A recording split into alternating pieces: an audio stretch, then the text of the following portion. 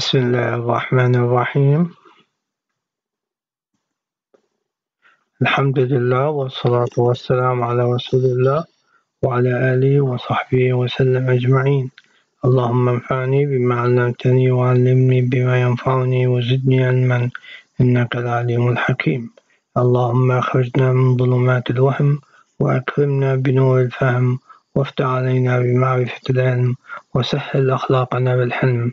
اللهم ارزقني نعمة الإخلاص لوجهك الكريم بكل ما أقول وبكل ما أفعل.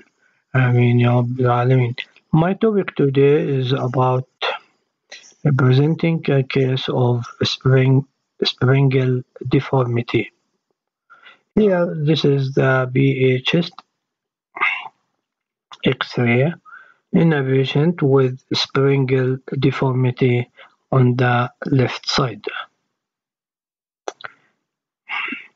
As we see here, there is elevation of the scapula and there is congenital deformity of the ribs on the both sides, more prominent on the left side. What is Sprengel's deformity?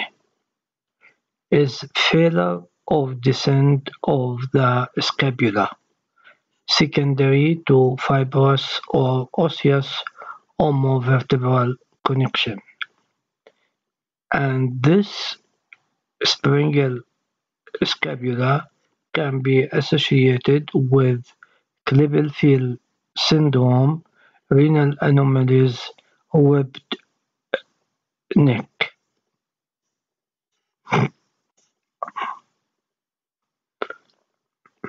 And also associated with bifid ribs and duplication of the anterior portion of the rib.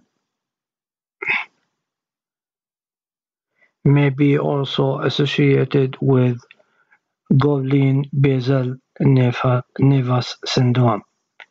We need CT and MRI for further evaluation of in this patient in the Sprengel scapula.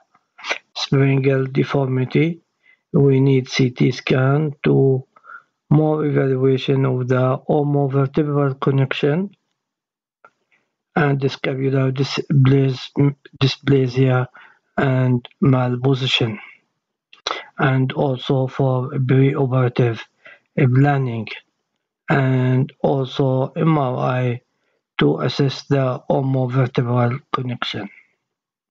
We can grade the Sprengel deformity to 5 grades. The mild deformity is observed in grade 1.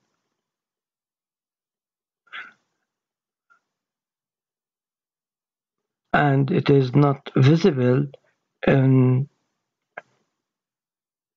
clinically when the patient has covered his shoulder with clothes, and grade 2, grade 3, and grade 4, it is depending on how much the deformity and elevation of the scapula. If it is more than 5 centimeters, it is severe deformity and is associated with neck webbing. So this is in brief Sprengel's scapula, Sprengel deformity. Hoping you like this, and see you in another talk. سبحانك اللهم وبحمدك أشهد أن لا إله إلا أنت أستغفرك وأتوب إليك.